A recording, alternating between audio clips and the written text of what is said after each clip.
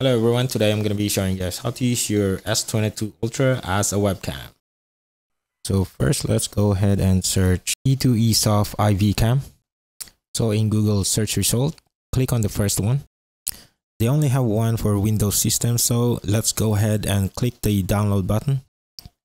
Let's locate the setup file where you save the file and run the installation and follow the instructions. From these three checkbox, I uncheck the install microphone and run at startup because I don't need it to run every time I start my PC. I don't need to install a microphone. In my case, this will be unchecked. So now let's go ahead and click the next button and click install. Leave the checkbox enabled if you want to run the iVcam after installation. Next, let's run the program and scan the QR code from your screen using your phone. This will automatically take you where you can download the app, or you can simply type in E2E Soft iVcam app from your Google App Store.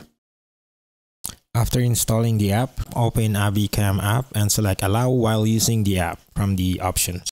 Next, allow iVcam app to record audio while using the app. Next is to allow iVcam to send you notifications. So in my case, I selected the Allow option. After selecting the option, the app will search for your PC that is connected in the same Wi-Fi network. If the connection is successful, your phone screen and your PC should be in sync with the camera and ready to be used as a webcam. To set your iVcam in Skype, go to Settings, under Audio and Video, and from your video camera dropdown, you should have your E2E Soft iVcam option from the dropdown list. Go ahead and select that and you're done. To set it in your OBS Studio, go to your Sources panel, click on Add Source or plus icon button, select Video Capture Device from the list, name your device and click OK. Again, from the device drop-down list, select E2E Soft iVcam, click OK, and that's it. Your phone should be set as your main video capture device.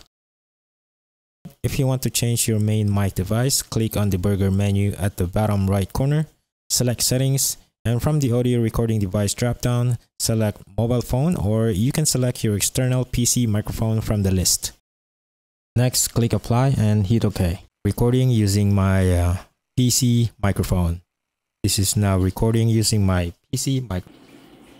This is now recording using my mobile phone mic, built-in mic. This is now recording using my built-in microphone mobile mic.